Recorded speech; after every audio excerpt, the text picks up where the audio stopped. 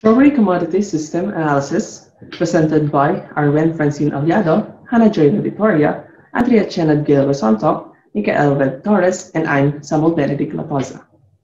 Strawberry, or Fragaria X ananassa, is our garden strawberry bred in Brittany, France in the 1750s via a cross of Fragaria virginiana and Fragaria chiloensis.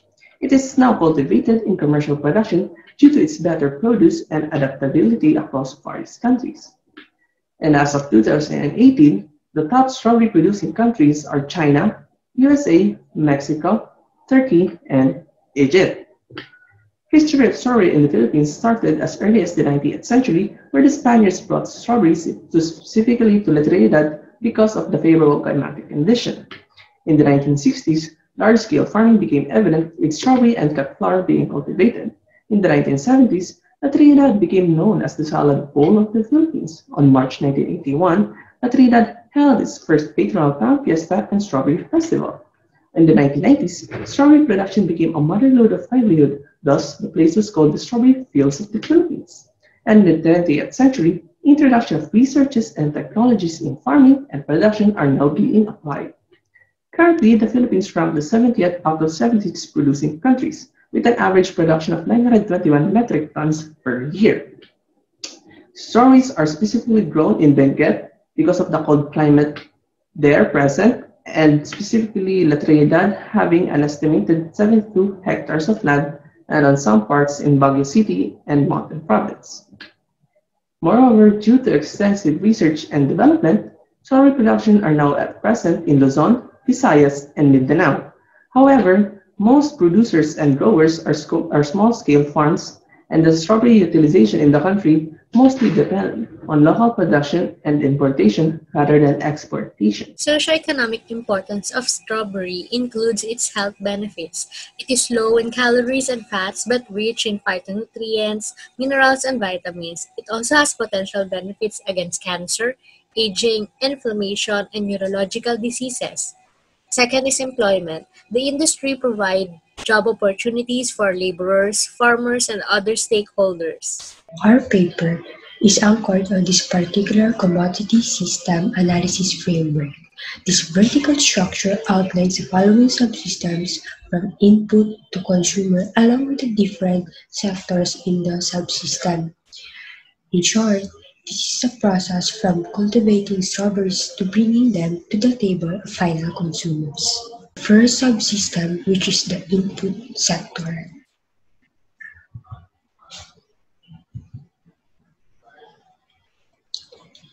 The major inputs used by strawberry growers are seeds, fertilizers, and pesticides. To supplement the soil nutrients, organic and inorganic fertilizers and nitrogen are applied to increase the yield.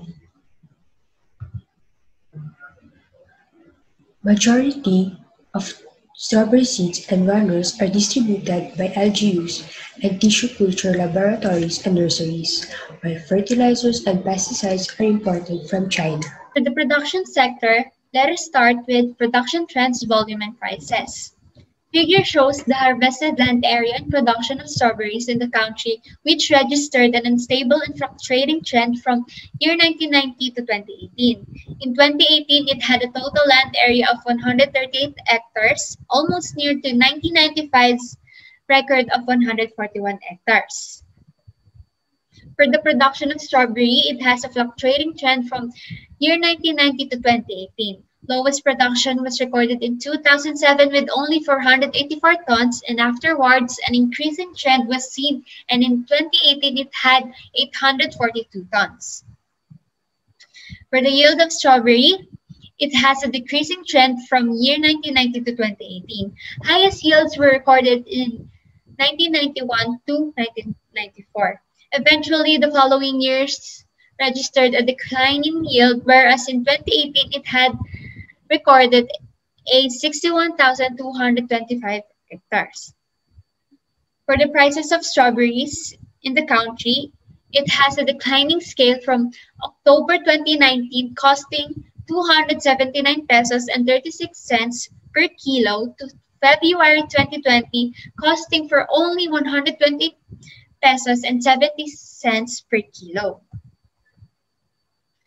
Cultural management practices in the country are as follows: pre-planting, preparation of planting stock, soil management and land preparation, production and planting. For the care maintenance, it constitutes of irrigation, fertilizer application, and pest and disease management. While the other practices are the harvesting, sorting and packing, and the last one is the storing and shipping. For the technological developments, these are the diffusion technology and aquaponics, or the so-called hydroponics. The diffusion technology was conceptualized by the PCA. This technology can increase the produce to 98 to 105%, or from 15 to 35 runners that are produced through conventional method. While hydroponics can provide a commercial alternative to traditional soil-based production for significant crops, which includes strawberries, and this results in a much higher yield of 3 to 4 times more than the yield from soil-based production. Now, let's discuss the processing sector. Strawberries are highly perishable goods with a storage lifespan of only 1 week. This is the reason why strawberries are mostly sold for fresh consumption. But if it will be processed, it should be done immediately to avoid rotting. Processing of strawberries is important since it lengthens its shelf life and it allows product differentiation, which is essential in marketing the product. Strawberries are processed into different categories: food and non-food products. For the food products, this includes strawberry preserves, juices, wines, jams, and many more. And also, it is widely used as ingredient or flavoring in making desserts, pastries, cakes, and other strawberry-based foods. As for the non-food products, strawberries are also used as ingredient in pharmaceutical, skincare, body care, and other cosmetic products since it is a natural antioxidant and is a good source of vitamin C, A, and E. Majority of the manufacturers in the processing sector consist of small enterprises, but Lady's Choice Consolidated Food Company and Magnolia Dairy Product Inc. has a high demand for processing of strawberries. Moreover, Q's Finest, Jam Our Food Products, and Rinacelo Gabay Wines and Fruit are some of the strawberry processing enterprises from the Cordillera region.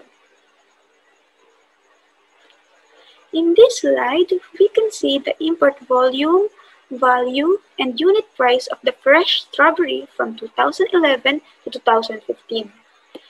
It has a high value in the earlier years, but it dropped down to 1,001 metric tons in 2014, then it increased again in 2015. While in this slide, we can see that the import value of prepared or preserved strawberries fluctuates with 2.64 million metric tons as the highest value in the 5-year frame, while the lowest value is approximately 51,000 metric tons in 2014. Furthermore, in the marketing sector, here is the marketing channel followed by the strawberry industry in the country. Strawberries are grown in farms and institutions, and once they are harvested, they are marketed to the processors, the traders, the financiers, and or directly to the consumers. Those products from processors, traders, financiers might proceed to wholesalers and retailers as well.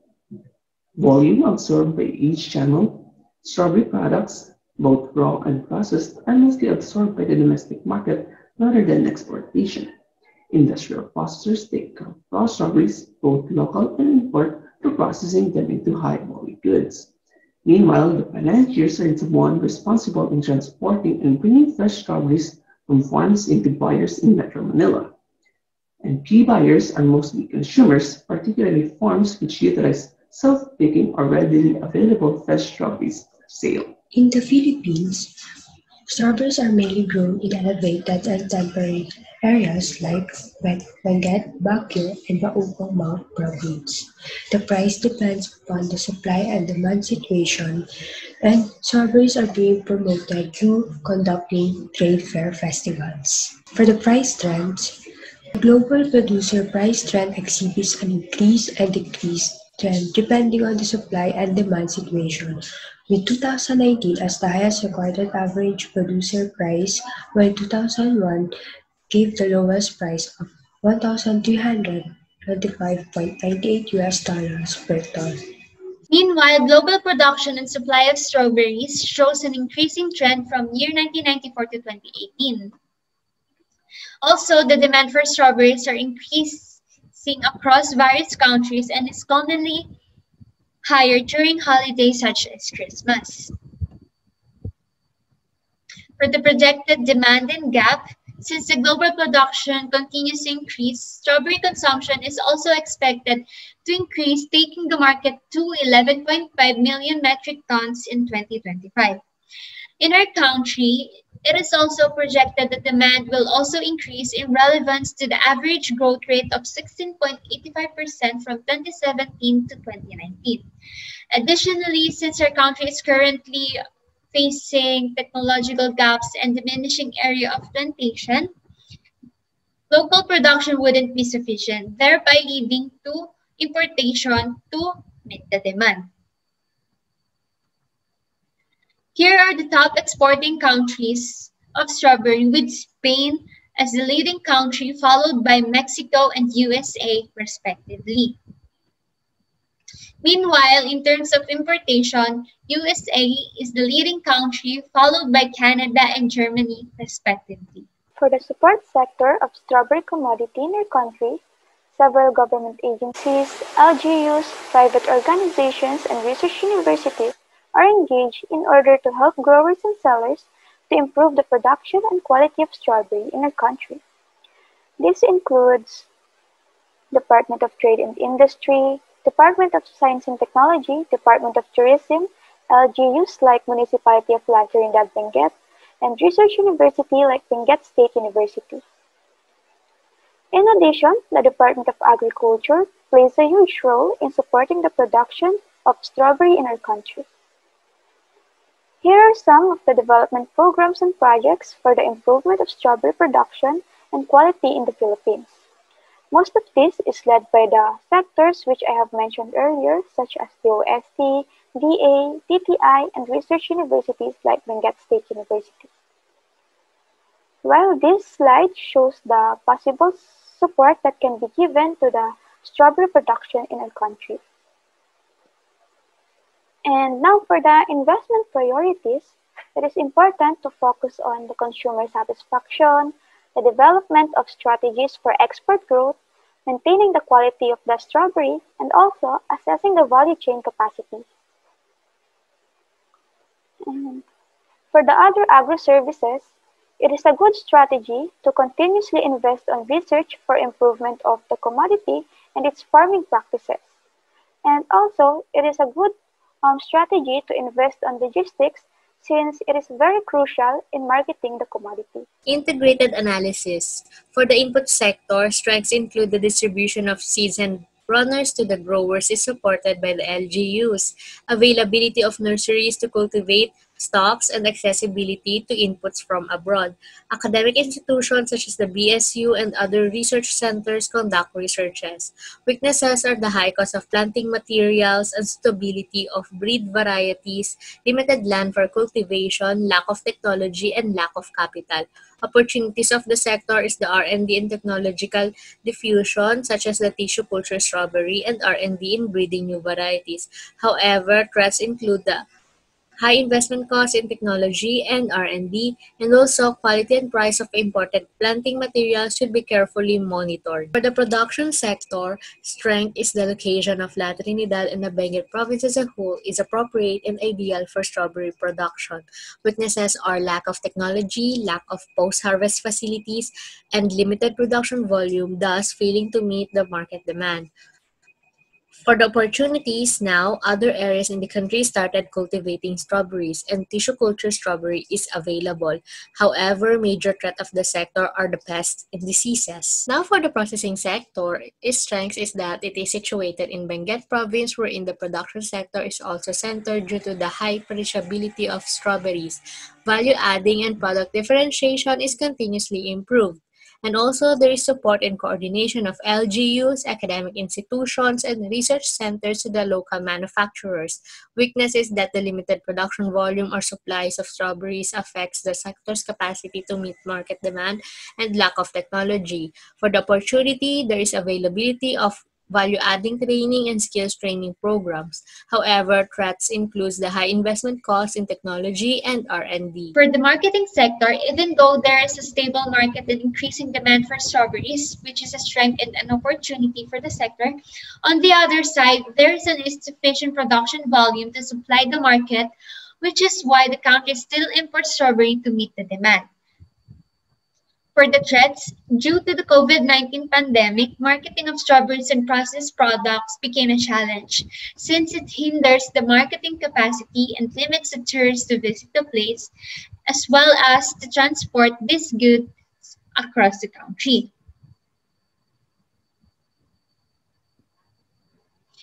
For the support sector, one of its strengths are the research centers, academic institutions, government agencies that are able to conduct researches.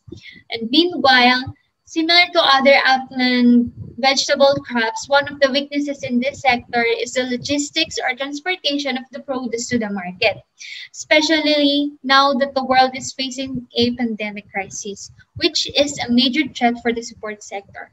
And in order to address this, the Department of Agriculture has been linking their association to direct buyers, and they also provide transport assistance. Now, for the conclusion and recommendation. After assessing the strawberry commodity in our country, we therefore conclude that the Philippine strawberry industry is established in our local market. Also, there is a significant support in the industry that enables the farmers, small enterprises, and community-based livelihood to flourish.